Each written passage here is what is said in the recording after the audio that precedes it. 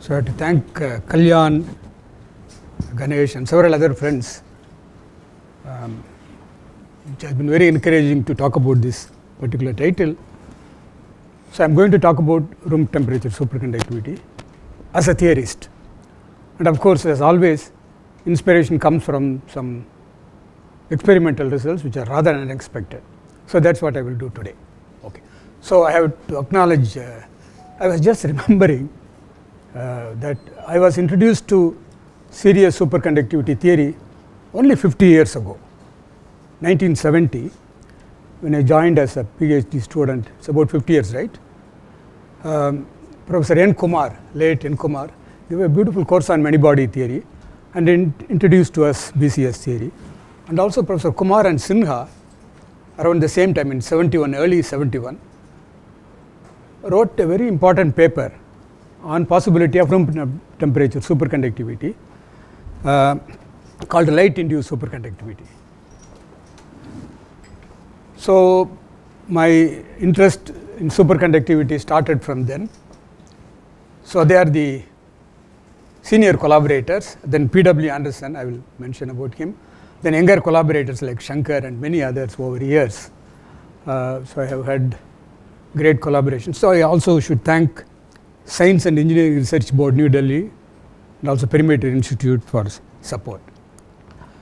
So this is the young P.W. Anderson. You see him here. He has completed 95 and running 96, literally running. So sorry to tell this anecdote. Last year I was there at Princeton. I wrote to him saying that I will come for a week as usual. He said, you come for a week, but I can see you only for half a day. I am very busy. So on the appointed day, he came driving on his own. And then I alerted the friends in physics department that it is his birthday, 95th birthday. So that is the crowd. You recognize some people, Duncan Haldane, Ravin Bhatt, Elliot Leib, and Shivaji Sondhi, Daniel Fisher, and many others.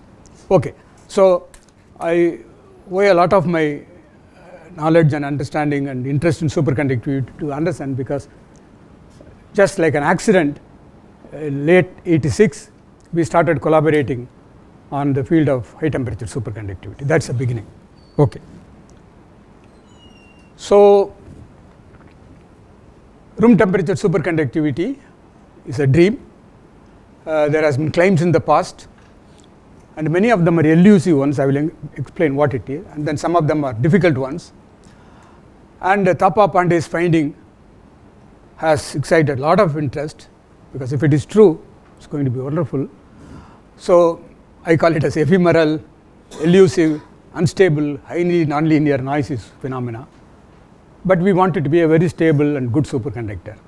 We want a superconductor to superconduct itself, not conduct in a very bad way.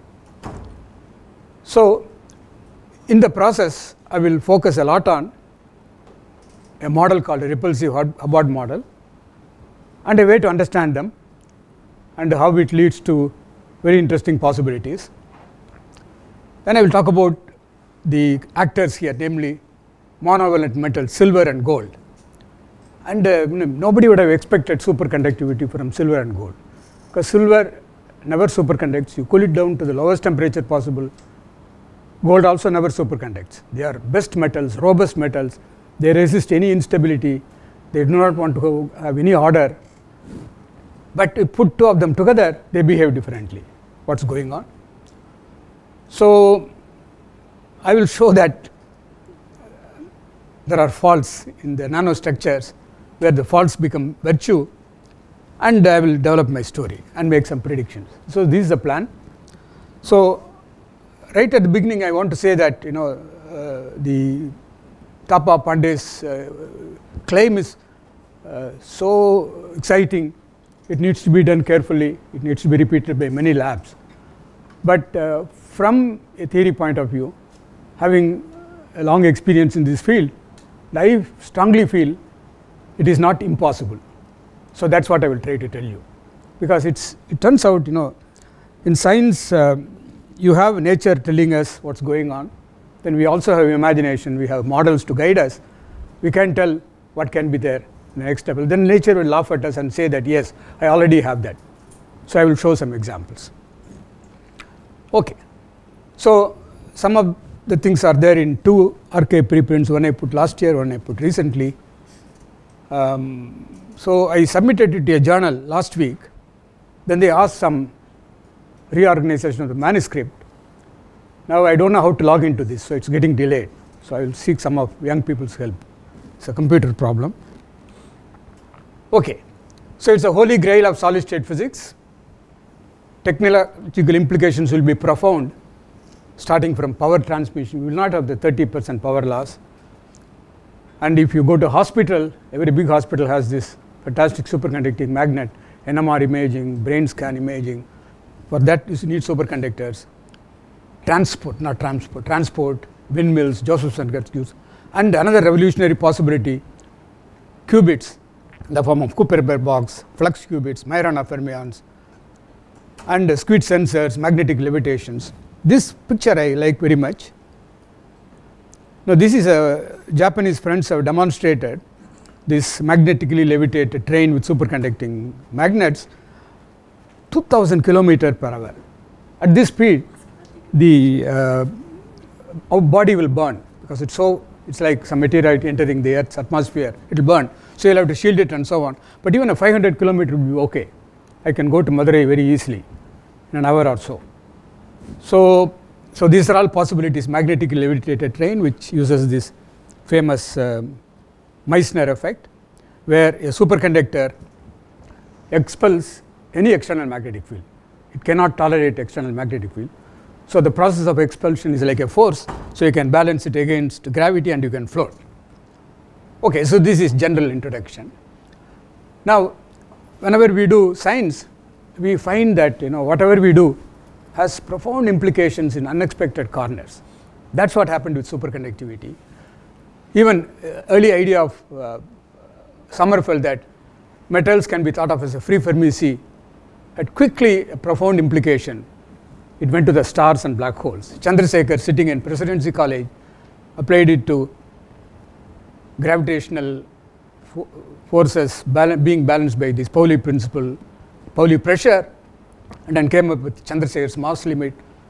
And then BCS theory of cold superconductors has given key insight into unification of weak electromagnetic and strong interactions through the spontaneous mass generation, Anderson-Higgs mechanism, Higgs particle, and so on, and the quantized flux tubes that came in the context of solid superfluid helium-4 and superconductors related to quark confinement, all kinds of. This is something remarkable in theoretical physics. A good development in one corner has immediate implications elsewhere. So that is true. You can already see this. For example, in 87 or 86, the revolutionary high TC development took place. That has already had, from theory point of view, when you try to understand the high temperature superconductors, all kinds of ideas like emergent gauge fields, quantum order, possible future roles, and all kinds of things are happening. This is something remarkable about theoretical physics. You don't need to go for applications. A deeper understanding will, there are many bright minds, will profound implications. Okay. Now this is also something I wanted to share with young people.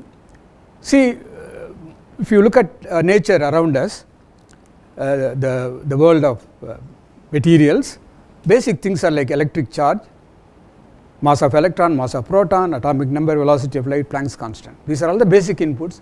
So you should be able to tell what is the highest density of solid that you can form. Of course, diamond is very hard. There are other materials which are very dense, not hard. So can you put a limit on that? Similarly, hardness in light elements, for example, boron nitride and so on. What is the highest Young's modulus you can have? What is the highest transition temperature of ferromagnetism or superconductivity, magnetoresistance, and so on? And is it possible to have superconducting qubits at room temperature? Because finally, the laws of physics, the laws of quantum mechanics, electromagnetism governs these things.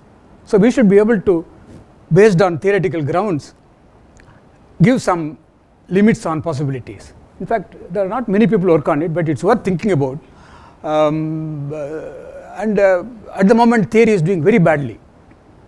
For example, if you take about superconductivity, to the extent that one famous experimentalist used to say that if you want to find a new superconductor, there are many things to be avoided, including theorists. So, okay, so that's the level of theory, but I will say that things are slightly better. Okay. Now, there has been evidences of elusive superconductors. This is one. My friend Pablo Eskenazi from Germany, he has seen evidence for granular superconductivity in graphite occasionally, once in 30 samples. They are there. This is something again I wanted to mention. We human beings, we think that we have a lot of power. True, we have power to destroy things, but we don't have power to control. For example, if you take biology, things are out of control completely, and there things are happening at nanoscale. So we are slowly discovering. So many of the superconducting phenomena that I will point out are happening at nanoscale. So we have no control. We can maybe control 500 atoms, but we cannot control Avogadro number of atoms, 10 to the power of 21 atoms, to our will. So they get organized in their own way that they like. Then we have no control. And this is one beautiful phenomena where there are any number of evidences that there are superconductivity at room temperature in pockets, but you come tomorrow, it's not there. So we simply have no control.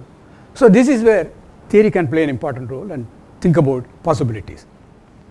So this is one thing. Then another friend, Jakov Kopulevich from Campinas, Brazil, he has written a very nice article collecting past unstable and elusive superconductors. It all starts with metal ammonia solution. This is back in 1936 by Ogg at Stanford. He prepared a material. He saw room temperature Meissner effect once in 30 material. It's decades since. Many people have tried to see it. Occasionally they see it, but they are not able to stabilize it. So this again tells about our powerlessness when it comes to nanoscale. Pritham can build some nanoscale, quantum dots and connect them, but he cannot create a superconductor, room temperature superconductor, even though theory tells you that it's possible. So we are powerless, but we have to. Okay.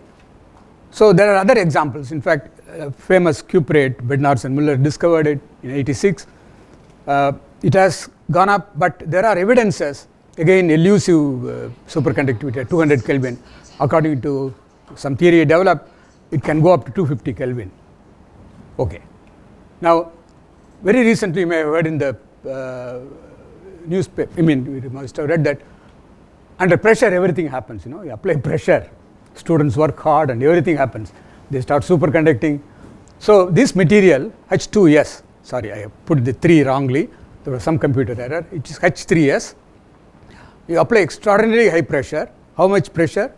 The pressure is like half of the pressure at the center of the earth. It's about 200 gigapascal. Extremely high pressure, you can make it in the lab. And it becomes superconducting at 200 Kelvin. And then there is another material called lanthanum superhydride. That becomes almost room temperatures. It has not come to Chennai temperature yet, but somewhere in Alaska or Siberia. So these are all room temperature. Sorry? Is it under pressure? This is also under pressure, extremely high pressure, 200 gigapascal. Yeah, you can see here. The TC has a dome structure, so it has a maximum of 260 around this gigapascal. So I had a slide, I forgot to bring it. How to, like if somebody steps on your toe, what is the pressure? You can feel the pain, and the pain is related to pressure. I don't remember exactly. So these are all past. Now if you look at periodic table of elements, these are all the table. Now periodic table of superconducting. Not all the elements become superconducting. In particular, our friends copper, silver and gold, and other mono element, sodium, potassium and rubidium, cesium, they don't become superconductor. But however, lithium becomes a monovalent metal at half a millikelvin, very low temperature. So you can, for practical purposes, monovalent metals like this and this don't superconduct. Even unexpected fellow like iron under pressure becomes superconducting. So there are superconductors in the periodic table. Many of them don't superconduct. So the color code. So this so these are all ambient pressure superconductor. The white fellows do not superconduct at all. Things like calcium, they superconduct at extremely high pressure. Just to give you this example of calcium or iron. So yellow is ambient pressure and green is high pressure. Exactly, yeah. Yeah. White is non-superconducting, yellow is superconducting at a normal condition, green is under pressure. Okay, so this is the thing. So in this background came this very exciting paper from Thapa and Pandey, two solid state chemists from IISc Bangalore. Pandey is the boss, Thapa is a student. They worked very hard for 2 years to make this. What is this? So these spherical objects are silver nanoparticles of dimensions like 10 to 20 nanometer. They are embedded in gold matrix. So it's a very hard job. You can form an alloy, put them together and mix it and do all kinds of things. But to do this, as another friend Avana says, it's like goldsmith's job. They have to literally take clusters of silver and put together, assemble them through chemical means, and finally remove the chemicals and then cover it with gold and so on. So this is the silver nanoparticle of 10 nanometer embedded in gold matrix. So why they did this? They were inspired by some theory. Theories are always helpful. I should tell an anecdote about power of theories and use of theories. Kamerlingh once discovered the famous superconductivity because he was inspired by a theory of Lord Kelvin, who said that if you go down to lowest temperature, every metal should become an insulator. Because we didn't know quantum mechanics at that time. The only thing we knew was Rutherford model of electron and nucleus. So if you take a metal like copper or mercury, at room temperature electrons are running around because of thermal energy. If you cool down, they will go home and sit around the nucleus. So it should become an insulator. So here is a theory. Kamerlingh wanted to prove his friend correct. So being a friend, he discovered not insulator, but superconductivity. So friends are always useful. So in the same way, Thapa and Pandey were inspired by a theory called plasmon exchange. I will hint at it later. It so happens that one of the author who proposed it, an old friend of mine who is no more, Gabriele Giuliani from Purdue. So they were inspired by theory and they did this. But now there are experimental evidences that that is not at work. Something else is going on. Okay, what do they see? They see signals which are like superconductivity. Resistance becomes extremely low, 4 orders of magnitude lower than the best metal at those temperatures, but it doesn't go to 0. So it's not a superconductor in that sense. But however, if you look at so-called Meissner effect, what happens to external magnetic field? The external magnetic field is expelled, but not perfect diamagnetism. There is partial diamagnetism, which tells you there are fractions of this bulk which are superconducting, if you interpret it. So the resistance goes to very low value. Then if you look at this tells you about how the Tc changes with magnetic field. That is, you have here 236 Kelvin, 5 Kelvin, 235 Kelvin. Then you apply magnetic field, the Tc becomes smaller. So if you extrapolate it, hits a sky around few hundred Tesla, which is a very high magnetic field. So this is characteristic of a superconductor. So if somebody did not show me resistance and showed this Tc dependence in Meissner, I said that it's granular superconductivity. I will immediately conclude. But now since the claims are tall, big claims, we cannot conclude. So look at the resistance. They fluctuate enormously and they vary. And then similarly Meissner signals also depends on magnetic field. So this is the state of the art. So when Thapa and Pandey presented it last year, immediately people raised very valid questions. For example, if you look at noise here, it was Skinner who pointed out that the two noises are identical. It cannot be a noise, because noise should be in general typically different. So in fact, it was a very important and good criticism, because recently they have found out it's not a noise. The signal strength is 10 times higher than or 5 times higher than instrument resolution. So there is some reproducible irregularity. which is not uncommon. Apparently it's possible in some chaotic nonlinear system. So occasionally you see some reproducible irregularity. So this is another physical phenomena that is part of this discovery. Okay, now they have done it various samples with various silver concentration. You find here reaching Chennai temperatures. We are close. So I will start calling it room temperature, living in Chennai. But today it's cooler. Okay. Now, so this has happened. So the world got excited. A lot of criticisms, lots of discussions also in the social media.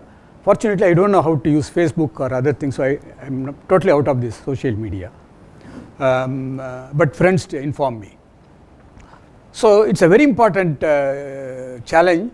So friends try to help Thapa Pandey. So Satish Ogale from IISER Pune, he and his group used laser to create this. And in fact, I wrote to him immediately saying that you need very sharp interfaces. So they did not have sharp interfaces. They did not see it. But it's a very important report, because in future, if whatever is going on is true, it could be very useful. Then IIT Mandi, Balakrishnan and Shekhar, group have done what they did. They took a thin gold film of 40 nanometer and sputtered it with gold. They see 1 in 10 samples which is superconducting, which is similar to what was seen by Thapa and Pandey. They had 125 samples, of which 10 of them superconduct in the way that I showed. So there is something going on.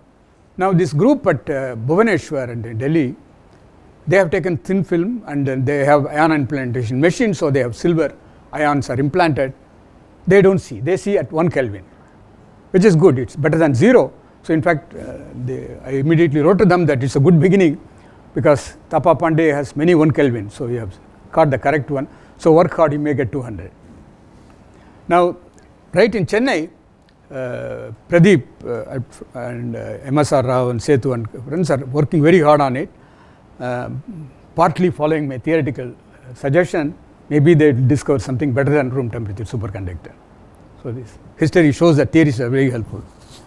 So we have two outstanding electrochemists at Mad Science, Bosco Emmanuel and Raghavendran. Raghavendran is an associate here from Kalasalingam Engineering College. They have a very important suggestion of doing this by electrochemical methods. So in collaboration with Somnath Rai and MSR Rao, they have some new plans. Okay, this is the status now. So every day morning I look at the archive, first superconductivity section, then condensed matter section, looking for new experiments, and this is what you see. Okay. So assuming that it is indeed superconductivity, like a theorist, you can always make assumption and then withdraw later. One of the unavoidable consequences of this large TC and large HC2, this HC2 should be here. Without my knowledge, it walked away. This is the power of my computer control. I don't know, just this morning I put it there. Okay. Anyway, so one conclusion is Cooper pair size is extremely short, few lattice parameters. You can just scale it.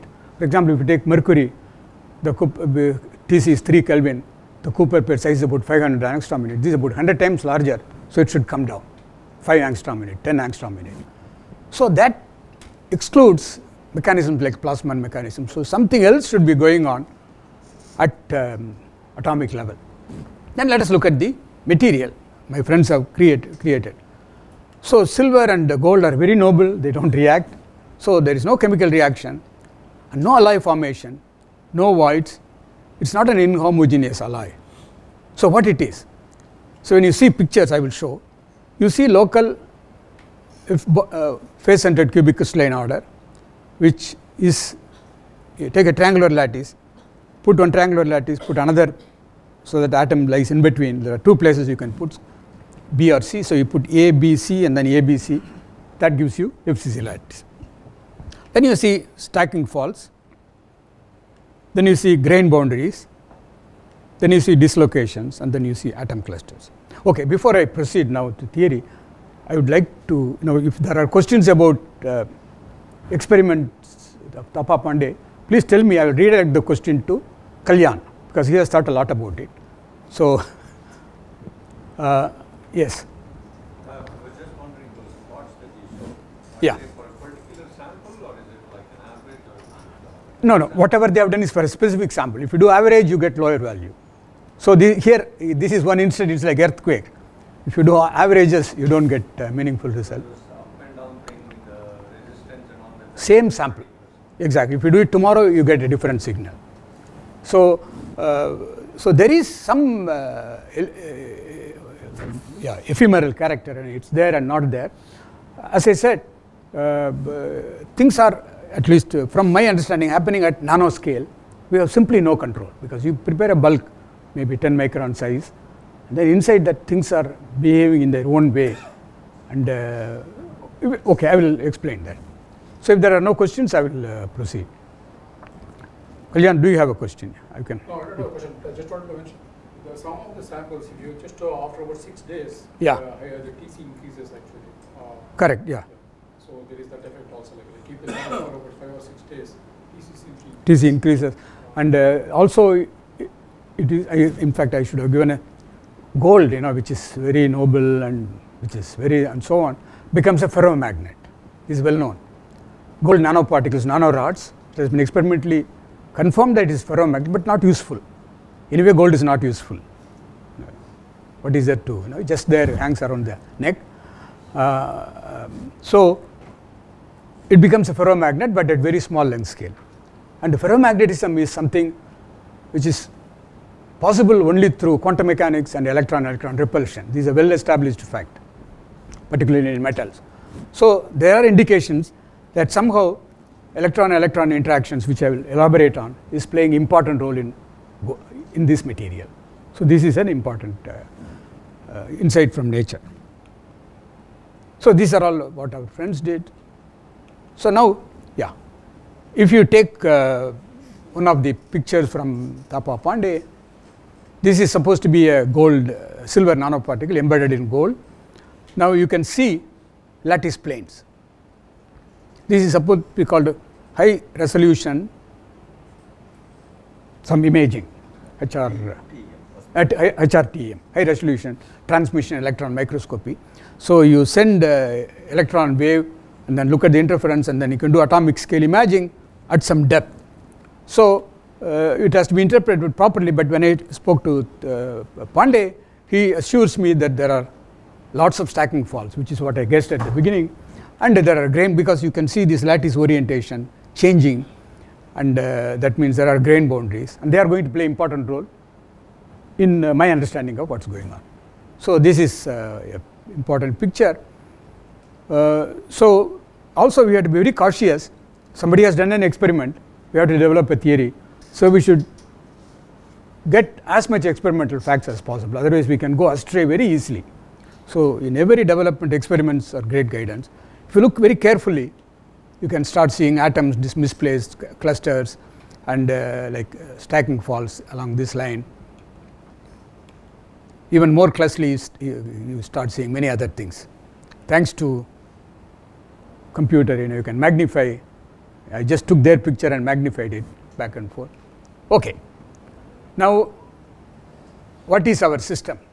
So our system, namely gold and silver, they crystallize in so-called face-centered cubes. So here you have a cube in which there are atoms at the corners of the cube and also at the centers of the face. This is called FCC lattice. And it's amazing that if you take that and look at along the body diagonal, they are basically stacked triangular lattice of atoms. So you have this reddish triangular lattice of atom. Now you can put next lattice so that they sit in the gap. So it's a close packing. Then you put the next fellow in the next gap. So you repeat it, ABC, ABC, ABC. That's called close packing. It gives you this.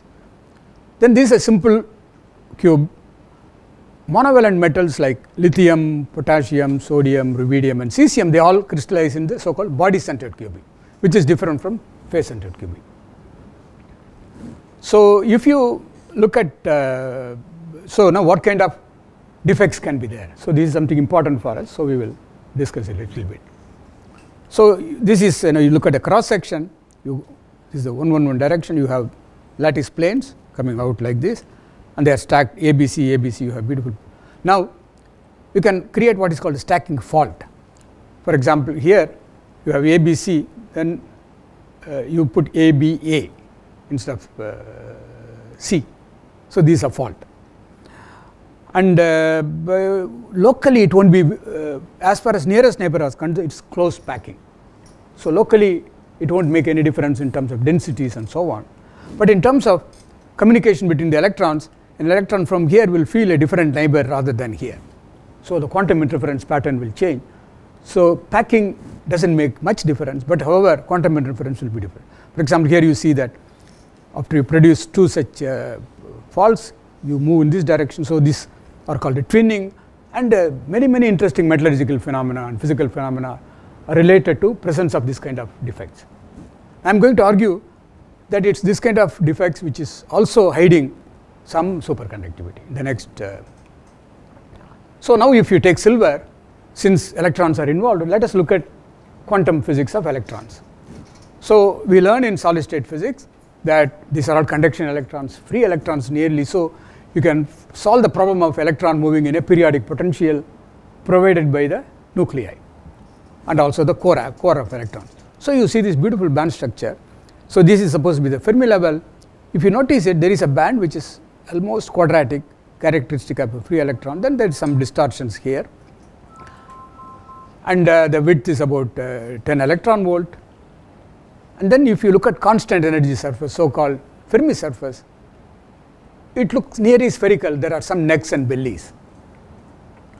So because of this, people treat silver and gold, copper and all as essentially free electrons. That is, in these metals, electrons have strong Coulomb repulsions among themselves, but somehow at the end of the day it doesn't matter.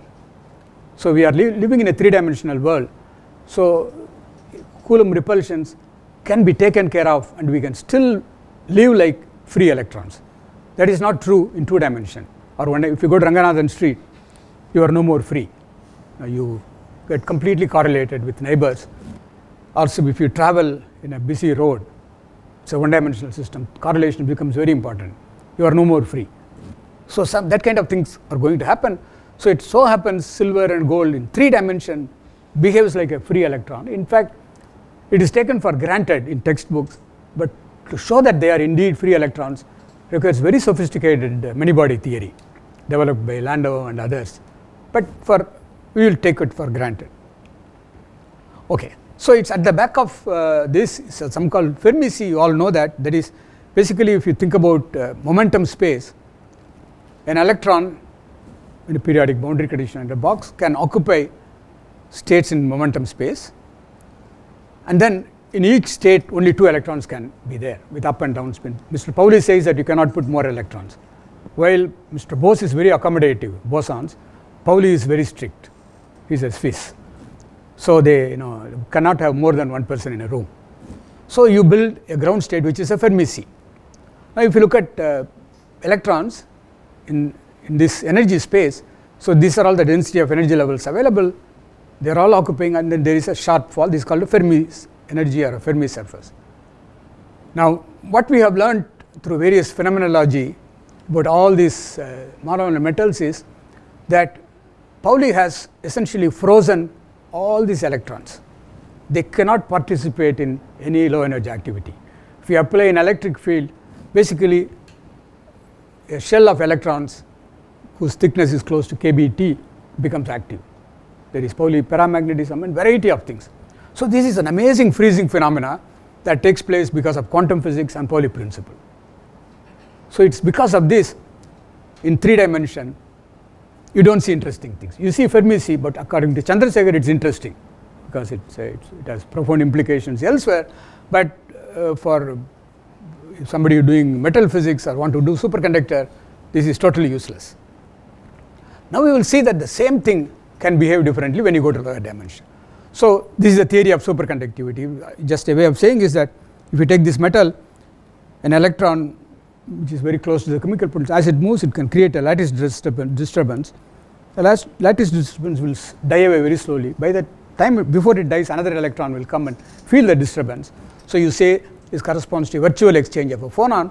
So two electrons which don't see face to face each other get correlated, and this mild correlation is capable of producing what is called superconductivity. It's an amazing feat which was shown by Bodin, Cooper and Schrieffer, and they wrote down a Hamiltonian. In fact, I envy them because it's a Hamiltonian which is solvable and gives very non-trivial result.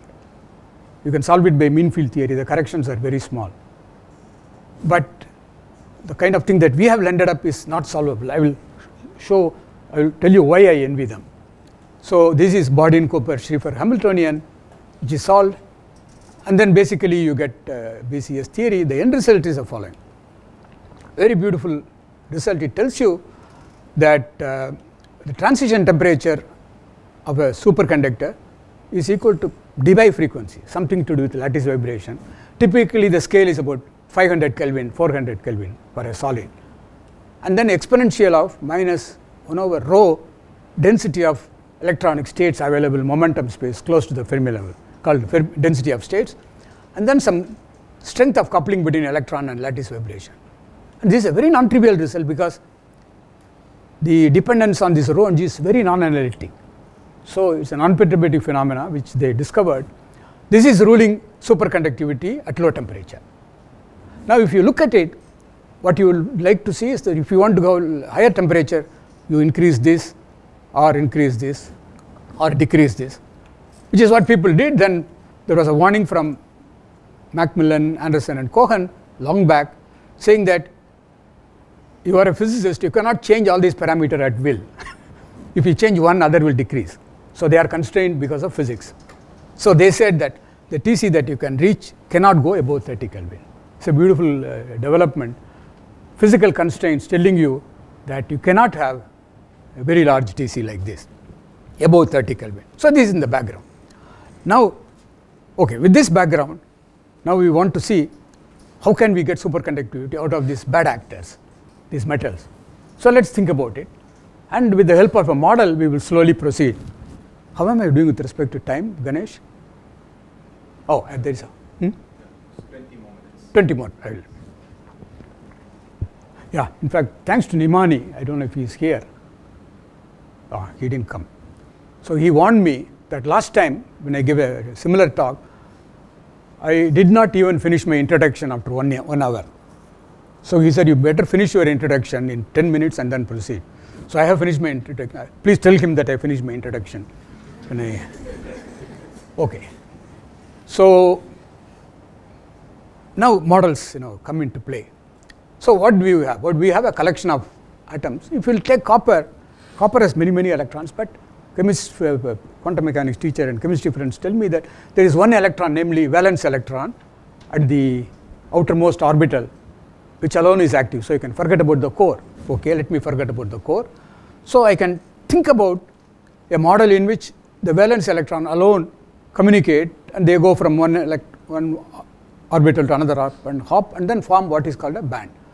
Now this band gets contribution from 1 degree of freedom or 1 orbital per site, and each fellow can give 1 electron, and then when I go to momentum representation or momentum space, they can be filled with 2 electrons. So you have so-called half-filled band. That's a simple name for this, called half-filled band. So nearly an electron field. So now people, Landau and others, have showed that nothing interesting happens. Now let us do a thought experiment that Mr. Mott did several decades ago.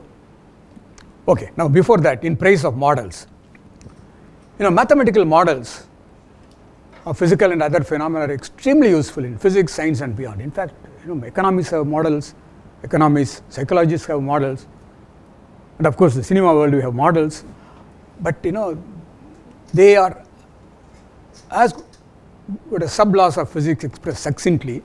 So I'm talking about in praise of models. It exposes us to unexpected new worlds, physics and phenomena, emergence and hierarchy becomes manifest. Exactly solvable models have enormous merit. But however, we should not get wedded to model that closely. Models have limitations and range of applicability. People often fall victims to models. Models should not be used beyond their validity. It's a very important lesson that repeatedly we learn in condensed matter physics. Great, in Tamil we say yanaikum adisarikum sarukum. That means even elephant can sleep. So great minds have fallen to this thing. So we should use models, but we should be careful. And models, let me talk about models. I was just enumerating this slide I prepared in the morning today. So you look at it. Einstein gave us a beautiful model called Einstein's model. He said, okay, give me a solid. It's a rigid object. So if you take any atom, it is surrounded by some neighbors. So the neighbors provide is a repulsive potential. So I will approximate it by some kind of well. Then I said a quantum vibration of this. So he explained specific heat of all solids in one stroke through, called Einstein model. Of course, it's a very limited model. Debye came and corrected it, went beyond. Then lots of improvements are possible.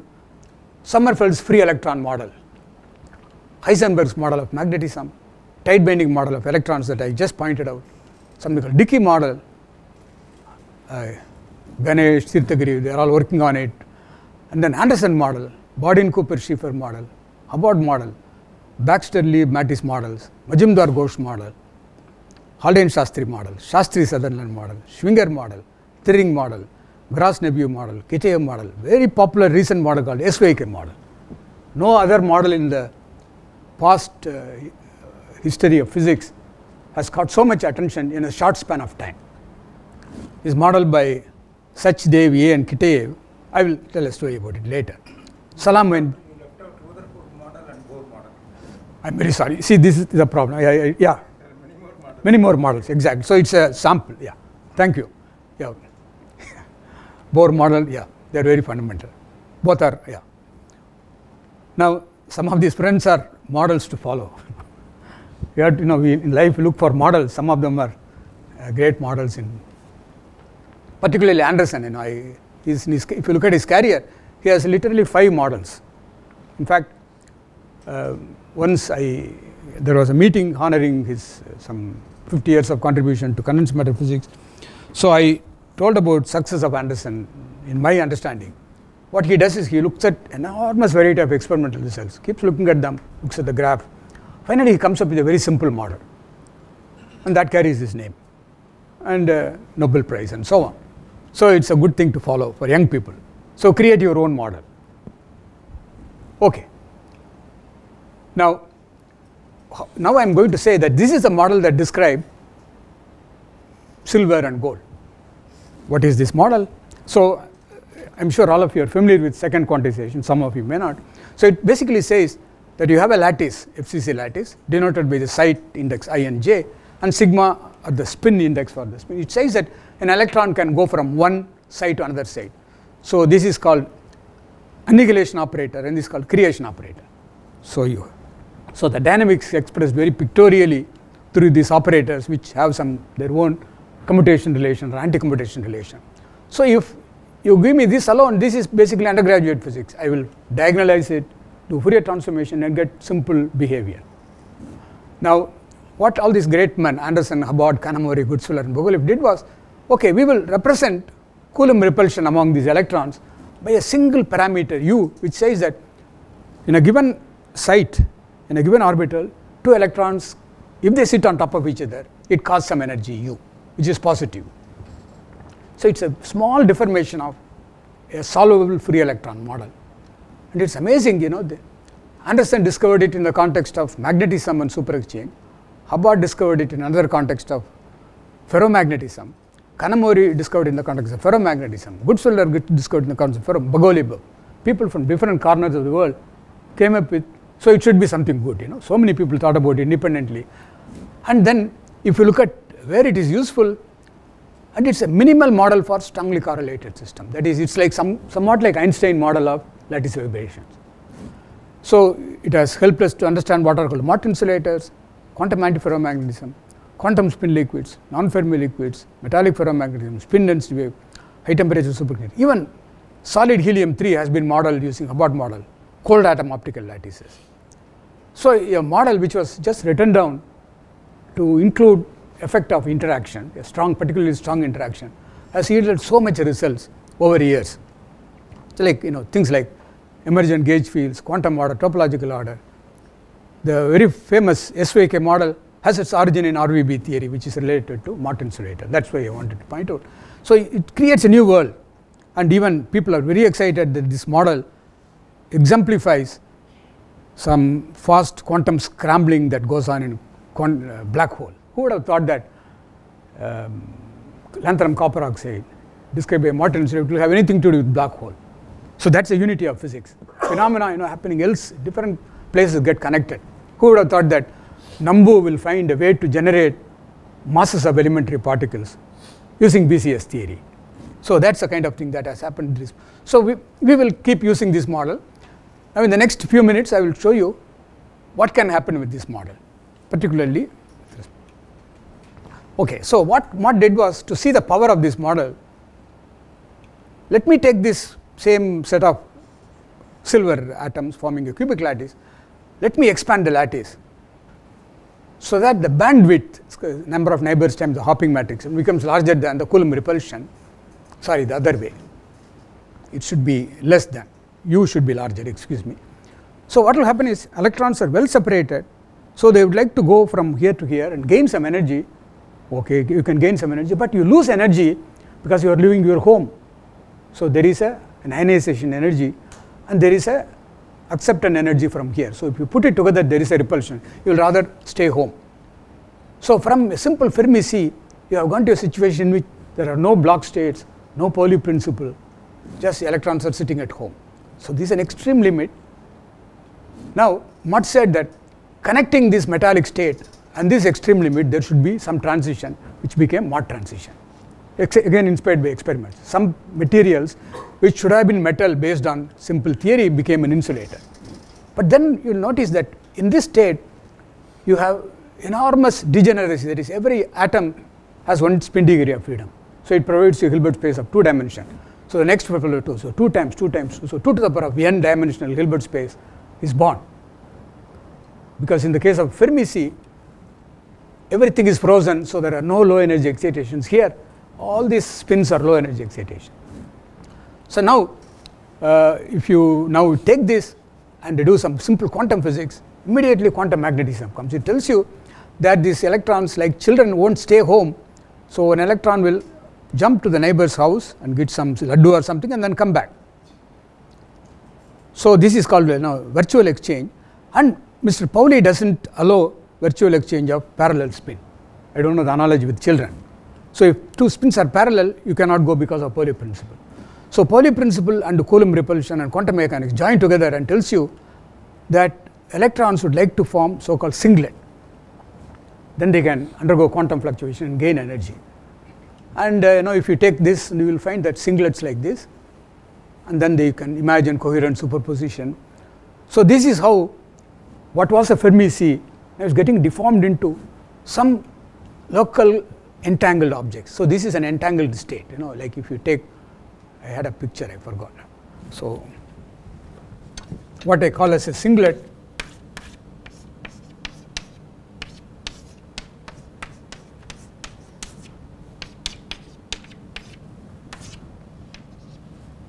is it visible? I can. Oh yeah, sure. Thank you. So somebody is watching my slide. Okay, good. Thank you. So this is a singlet. So 2 spins are entangled. So I had a Fermi sea.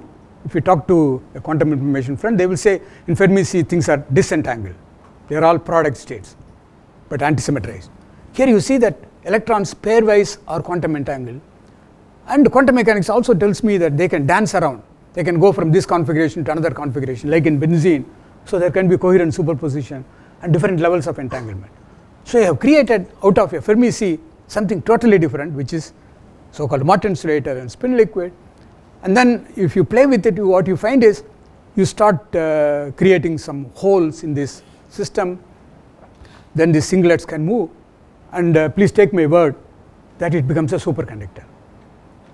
So in the case of BCS theory, you needed to control electrons at the Fermi level and to do a very careful job and get superconductivity.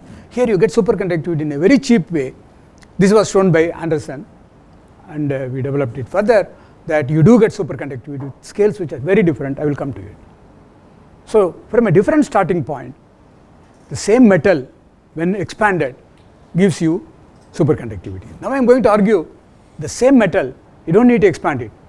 Simply go to lower dimension and use this model and you will get superconductivity, what Thapa and Pandey observed as a possibility. There are of course challenges, I will come to it. So now this is what is called a phase diagram of a model. So I am going to argue that suppose I have a hypothetical silver two-dimensional lattice forming a triangular lattice. I am going to show you that if you take that silver, in this is a diagram in which the repulsion is in the y-axis and number of electrons is in the x-axis. So if you take silver or gold, number of electron is 1. So if you walk up, increase u, nothing happens, it remains a metal, and then at a particular point it becomes an insulator. So this is called a Mott transition, because you have expanded them so much, effectively you have changed u over t, electrons stay home. Now what various things in the context of cuprate and our theory showed was that if you move away from this half filling, you get something called doped Mott insulator and superconductivity. And I will show very recent detailed numerical results which show that this continues, this spills over even in the place where it is not a Mott insulator, but in 2 dimension. If you look at the phase diagram in 3 dimension, nothing interesting happens. So which is you can see through theory like renormalization group analysis and so on. So there are many things I would like to say, but there is no time. So the nature of superconductivity, and it turned out that very early in 2003 I wrote a paper in the context of sodium cobalt oxide where I predicted this kind of, and now it's kind of established experimentally. Okay, so the thing is 3D silver or 3D gold or ordinary metal, garden variety metals, you simply make a 2D silver or 2D gold, they will be room temperature superconductors. This is my prediction. But why don't you see it? In nature, you know, as I said, if you deposit silver, my model has a limitation because my model says that the silver forms a rigid triangular lattice. But in reality, it is susceptible to many other distortions, and all the beautiful things that I am talking about will disappear. So that's where you have to go beyond the model that you started with. But however, I will argue that still it has some local superconductivity which is very important, which can be made use of in a profitable way to get at least this tenuous or ephemeral superconductivity. Okay. So the message that this was a very important development in theory of superconductivity. We were bounded by this expression of BCS which told you that you cannot go above 30 Kelvin. Then came Anderson and then the theoretical work which says that you have a new scaling of superconducting TC with band parameter, namely x times t. So the glue is very different from phonon exchange, it is a super exchange or local phenomena. So this was a very, very important message. So now I am going to use this message and show that what Thapa and Pandey are seeing is possible. Let me now, this again, see, Hubbard model has been studied extensively using a variety of approximate many body methods from the point of view superconducting pairing correlations. There is a rich history. Jorge Hirsch in '84, Scalapino, Mark Jarrell, or group, many, in fact, many. So I have put 2 names here with the blue, because their results are going to become very useful for what I am going to claim. Okay, 5 minutes. Okay. So now, what I am going to, what I am showing you is a theory paper that came just 2 years ago. It's very nice that these friends from China, one more reason to be friendly with China, have done a calculation which is very useful for me. What they did was they take a triangular lattice and calculated the tendency of this triangular lattice to become a superconductor. So they did a large enough cluster in the modern world and it used determinant Monte Carlo method. Hassan is not here, he will appreciate it. So what you find is the so-called susceptibility to become a superconductor as a function of temperature diverges around 1/12 if you extrapolate it. So the mean field transition temperature in this so-called weak coupling or intermediate coupling Hubbard model, if I take the results, this is not only this, in fact I can take Tomale's result or I can adapt a square lattice result from all these fronts, you find a scaling which is according to RVB theory. Now let me put the number. The number is embarrassingly large. I don't get 7 Kelvin, I get 700 Kelvin, but I should take it with a caution, pinch of salt. It tells me that if you have a silver lattice, the local pairing correlations are very high.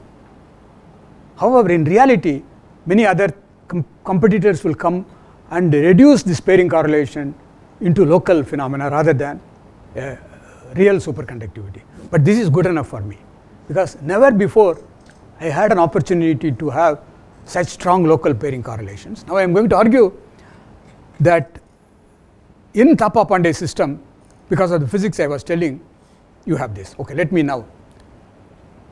So there are, okay, now I am going to say where in Thapa Pandey system 2-dimensional islands like this appear. So there are electronically isolated, this is what I proposed last year and this year to detangle. So finding faults, not with Thapa and Pandey. Now what is a fault in crystallography? You take FCC lattice, you have ABC, ABC, ABC stacking, but it turns out the stacking energy of this sequence is very low. So you can create faults very easily. Thapa Pandey tells me 70% of the faulty, so it's good for me.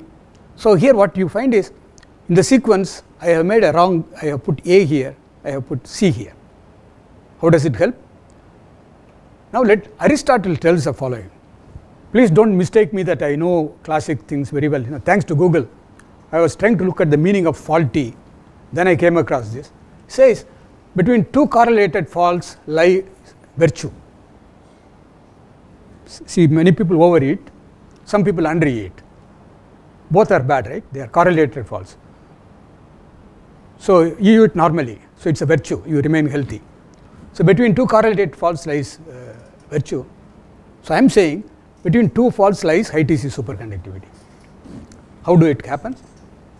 So I have no time, because Ganesh is warning me. If you look at electronic structure of this stacking, what happens is this AA stacking, it's a metastable state, but there are various reasons that we can locally be stable. This AA, these two layers of triangular lattice which is on top of each other, nearly becomes insulating because of very strong vertical bonding. Similarly, CC becomes insulating. So basically I am isolating a B layer, a triangular lattice layer, which according to me is a very high TC superconductor at local level. So this is the very important point. So now there are other evidences for this through electronic structure calculations. You can repeat this stacking fault, then you get 2-dimensional Fermi surface supporting my quantum chemistry. So now what I have done is basically through faults I have inserted local regions where the pairing correlation is very high. No, but if pairing correlations are high and well separated, nothing will happen. But this is where quantum mechanics come. This is well known in the field of granular superconductivity.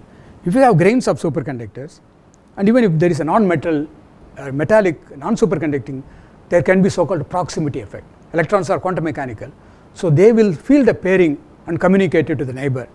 So there will be a web of communication created among these islands, and that's well established granular superconductivity. So here is a possibility that in Thapa Pandey systems, I call it as islets of resonating valence bond state, like islands, small islets. So strictly quasi one-dimensional, similarly you can imagine quasi one-dimensional, and okay, these are all other. So thus we get RVB islets distributed throughout nanostructure. Proximity effect creates an RVB islet web. Granular ambient superconductivity emerges. All these things are all words. You can quantify them using simple models. Fortunately, models are already available. I've used them and find that you can get this scale. But in the modeling, I have to be very careful because I have no idea about the statistics of these islets I'm talking about. And also, we are discussing with Hassan, Shankar, Ganesh and Lad about this possibility of local islands surviving in the background of a Fermi sea. So there is some critical U at which it can survive. So lots of interesting issues. So this is my concluding slide basically. Structural irregularities abound in nature and man-made nanostructures. nature as well as in man-made nanostructures, monovalent metals. So it's likely that there exists plenty of granular ambient superconductors in nature which are fragile, elusive, ephemeral to varying degrees. So you go home, take a piece of gold. If you do a careful experiment, you will see local superconductivity, but it's not useful. So Thapa and Pandey, with great effort, they have seen, they are still struggling.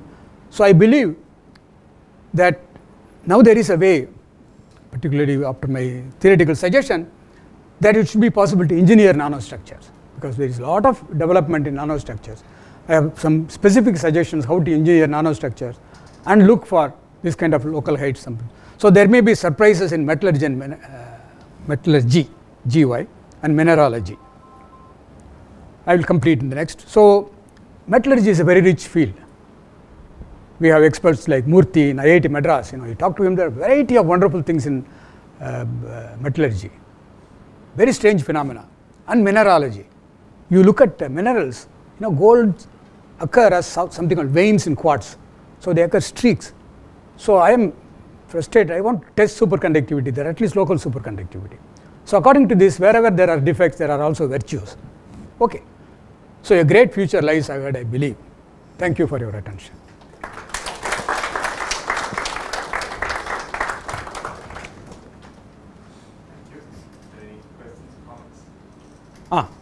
Preetham. Okay, Thapa and Pandey. Okay, very good. So it's like a weak link phenomenon. You have strong local pairing, then you have a weak connection through proximity effect. So the proximity effect depends on the nature of electronic states in between. And further, there is another thing that I did not have time to tell. According to this theory, the local superconductivity, for example, if you take these triangular planes, has something called D plus ID symmetry. It carries finite angular momentum. Now, that has to be transmitted through a medium which supports S-wave superconductivity. So there is a mismatch at the boundary. To that extent, it will be reduced. So what you have is strong fellows who are very weakly connected. So sometimes, depending on various factors, this connection can break either electronically or mechanically, I do not know. So why it is so irregular? So I have no answer, but it's possible within this model, because the granular superconductors that we know are fairly robust. They are compacted superconducting grains, whereas here they are compact at the atom level. So these islets are some kind of emergent objects locally. They can fluctuate, they can move around. So I do not know. But the snapping faults are all stable. Exactly, the atoms are stable because it's a very it's like a jewel, gold. It's very hard and compact, and there are no voids, no mechanical these things. Just a clarification. The samples which show conducting behavior, if you look at them again, they will continue to remain. Sometimes. Even that is not considered. Even that is, because I should have said oxygen is deadly in this case apparently. See, gold is very noble, it doesn't get oxidized, silver can get. So if oxygen go in between gaps and so on, these things. So they have systematically studied with oxygen atmosphere, things getting degraded. These are hypotheses at the moment. Some other monovalent atoms? Sorry?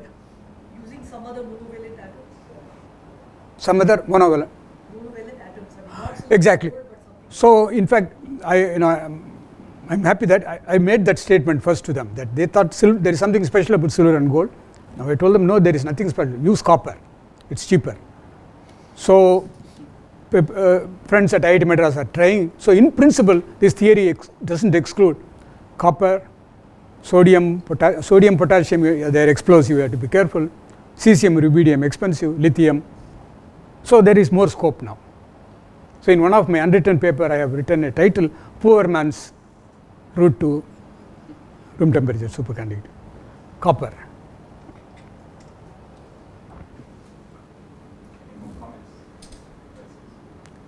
Is there any possibility that there's a metal-to-metal transition?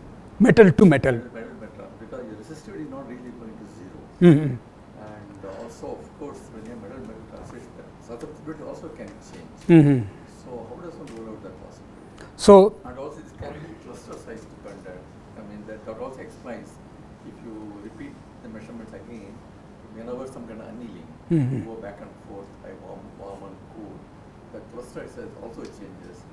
The metal to metal transition also can change. So it's a very important point. Metal insulator transition is very ubiquitous, and the metal to metal transition is not that well known. There are some situations. Here the thing is so dense in terms of electrons, so it is difficult to envisage a metal to metal transition. We thought about it, that is a possibility of metal to metal transition, because individually they have big Fermi surface almost identical, so there are not sharp changes, so it's difficult to imagine metal to metal transition. In principle it is possible. Metal to insulator transition is very ubiquitous. Here there is no insulating. When you put when you oxygen, there is insulating layers coming in between. So here it's supposed to be, at least Thapa Pandey tells me, that it's very compact, there are no other inclusions, and it's atomic level compact, and it's metal throughout. There is also one more evidence for that. Recently they have done optics. So you expect plasma resonance from, if you have a gold silver nanoparticle in vacuum or in a dielectric, you get strong May resonance and surface plasmas. You don't see it here, indicating the surfaces are metallic. They are not, while they are different in terms of silver and atom, but at level of electrons they are very homogeneous, except for some pockets like this. So I was wondering if there's a sharp smoking gun signature that faults are actually involved. How can that be? How could that be checked? So what I have been suggesting is just to do an STM experiment with simple silver or gold. So you can create stacking faults at will and have edges, and then you should see some pseudo gap. You should be able to make a two-dimensional. Exactly. Or you can also, there are now probes, you can have stacking faults embedded below some level. Through some probe you can sense a possibility of local RPS, for example, you can go to 10-15 angstrom unit. So there should be some pseudo gap. So I think it looks as if people don't read these archive papers, because they want the world to prove Thapa and Pandey right, and then they will look at it. So at the moment, that's my point is that the people should jump at it. It's a very great opportunity. It's not theoretically impossible. So there are smoking guns like this. Very simple STM or some other scanning probe method can see these local pockets of superconductivity. There are also so-called noise measurements. If electrons are correlated in pairs, if you do short noise experiment, in addition to short noise of electrons, you will see charge 2e noises. And also I should point out, historically, strong diamagnetism has been seen in copper. Not far from here is Chidambaram, Annamalai University. 1930s, M.S.R. Rao, not the M.S.R. Rao from IIT Madras now, M.S. Ramachandra Rao, he discovered anomalous diamagnetism in copper when it is prepared in a particular way. In fact, Japanese confirmed it, so it's a very old result. Anomalous diamagnetism has been seen in silver and gold. So they cannot be explained by standard one electron picture. That's the conclusion by Joe Imrie, a distinguished theorist from Israel, who is no more, unfortunately. He passed away last year. So he wrote his last word saying that you see anomalous diamagnetism in gold, but one electron theories that I am used to cannot explain this. Something else is going on.